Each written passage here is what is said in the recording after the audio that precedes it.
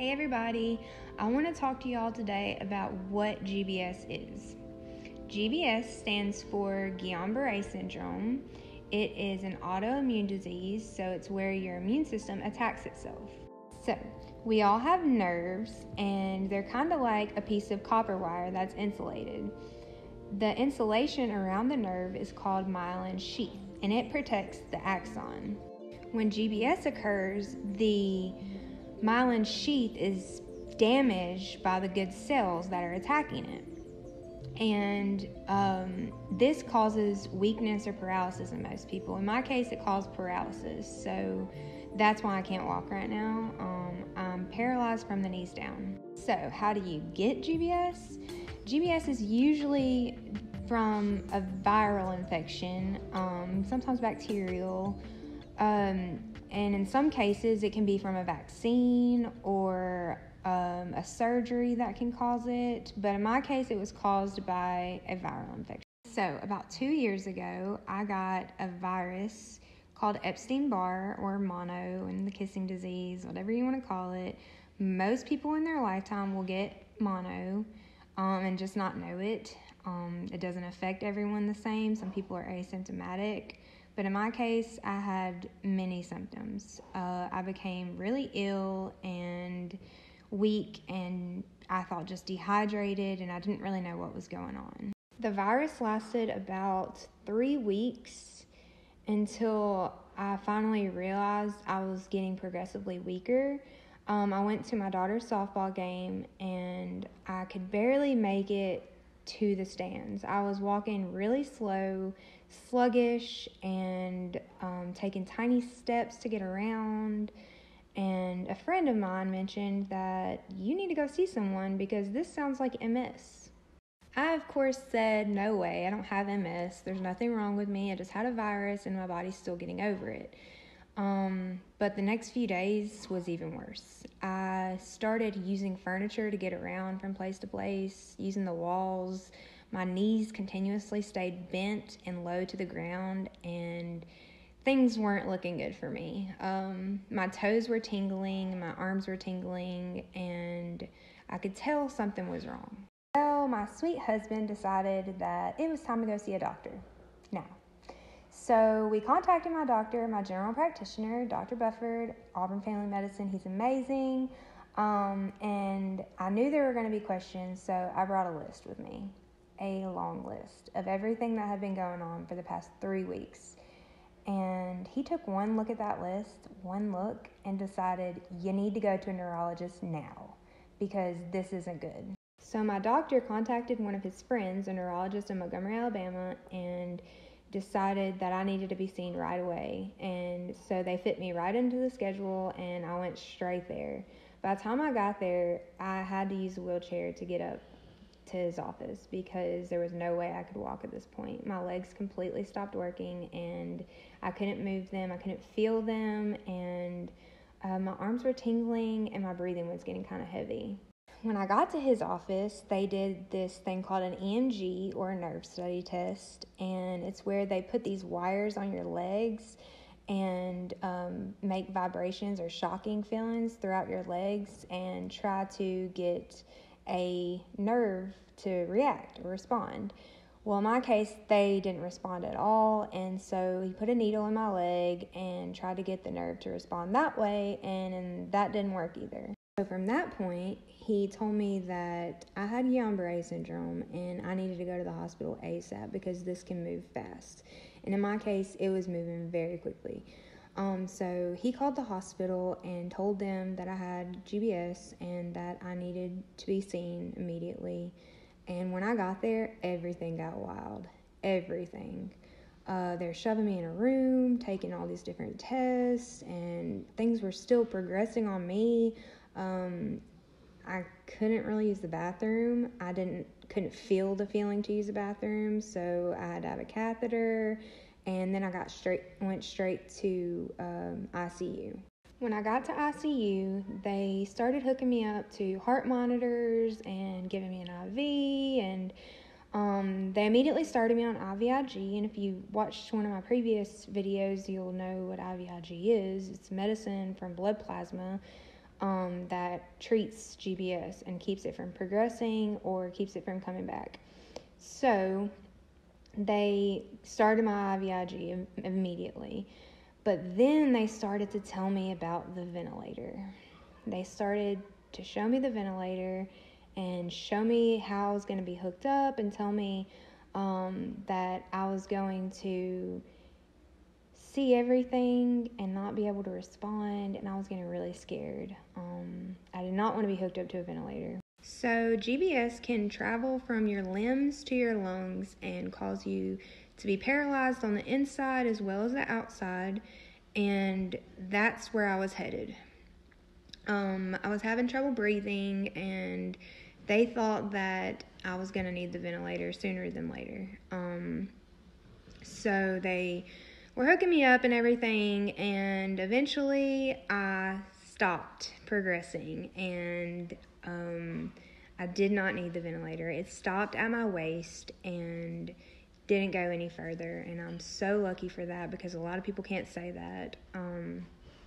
I also prayed a lot. I just want to say that. I prayed a lot, and so did my husband and so did my family. Though it stopped progressing and stopped paralyzing me, it did not stop causing problems. I wasn't able to make saliva the same. My arms were really weak. I couldn't hold my phone. I couldn't push down when the doctors wanted me to push down or lift up when the doctors wanted me to lift up. So I was really weak, and but I'm very lucky that it didn't go any further. So I stayed in ICU for about 9 days, and during those 9 days, it was horrific. I couldn't see my kids, and they were with my mom the whole time, so I know they were taken care of, but it was a really hard time. My son was only 18 months old, and my daughter was in school, and so was my older son, and we were really missing them. But aside from that, I was having to do many tests. I did an MRI to rule out for MS or any lesions or tumors or anything. And I did a spinal tap. Oh my God, it was horrible. Oh, they said it's just going to feel like a bee sting. Yeah, right. So the spinal tap did show some protein on my spine, which leads them to know that it was GBS that was causing this problem. And it was just rough in ICU. It was really rough. A lot happened in ICU. I couldn't roll over. I couldn't swallow the same. I couldn't move my arms. I couldn't text. I was just sitting there like a sponge and just listening to everything they said and wanted me to do and trying everything. And they brought in PT and OT, physical therapy and occupational therapy, to help with the problems and try to get me stronger as fast as possible. And 9 days later, I got moved to a regular room where I finally got to see my kids again, and that was one of the best moments ever. After about 2 days in a regular room, I got moved to outpatient rehab. And I spent about a month there doing physical therapy and occupational therapy, met some really good friends there. My husband stayed with me the whole time, and my mom stayed with the kids the whole time and brought them to visit. My husband was still going to work every morning and taking care of the kids when they were out of school and doing their homework, and I was allowed to do things with them as well, so it made it a lot easier. In the outpatient rehab, I learned a lot of stuff that I didn't even know that I needed to know. I learned how to transfer from the wheelchair to the bed, the wheelchair to the toilet. I learned to use a wheelchair in general and get my upper body strength really strong. That way I could move myself without having to move my legs. When I came home, it was really rough. Really rough. I was learning everything all over again, from how to do dishes to how to cook food and take care of my family. Again, I had an 18-month-old that wanted to be held, and it was kind of hard. But I had to do all that from a wheelchair, and I faced a lot of depression and a lot of anxiety during this time. I was mad at the world. I didn't like that I was paralyzed. I didn't think it was fair. Of course, and I just wanted it to be over with.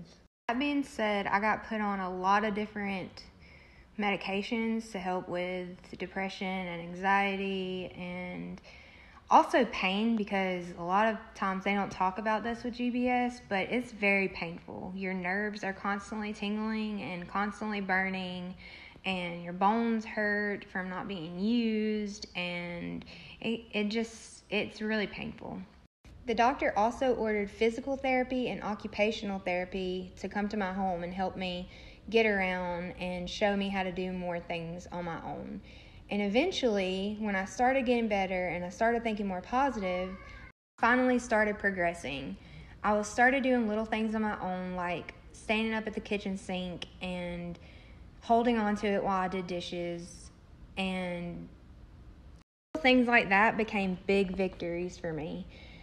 I eventually started to walk with a walker. I had to learn how to all over again. My PT used a gait belt to hold on to me while I used a walker in front of me, and I had to learn to swing my hips and move my thighs and work with my knees and bend my feet all at one time, which gets really crazy. And I had some really crazy looking movements for a while, but eventually it all came together, and I eventually started walking on my own again. Though I started walking again, I had a lot of residual effects, and I still needed to get stronger. I was still really weak, still had burning, still had tingling. Usually with GBS, they say you get 100% better, but nobody recovers 100%. Fast forward 2 years later, I got the very popular virus known as COVID, along with millions of other people. But this unfortunately caused me to have what they call a relapse. And so it kind of started all over again. I started getting tingling and burning sensations in my feet, and started getting weaker. I got what they call foot drop, and we could tell something was going on again. So I headed to the hospital, and lo and behold, I had GBS all over again. This time I made it to the hospital in time, a little sooner, so they started IVIG immediately. So I had 5 rounds of that for 6 days, and it stopped at my knees this time. So I'm only paralyzed from the knees down. I have tiny movements, yay, in my feet, and I can move my legs along the bed now, and I can stand up, but I do shake a lot, and I'm not quite there yet, so it's going to take a while, but I know this time I'm going to get better, and I know that things are not as bad as they could be, so I'm very thankful for that. So thank you for watching. If you have any questions about GBS, feel free to message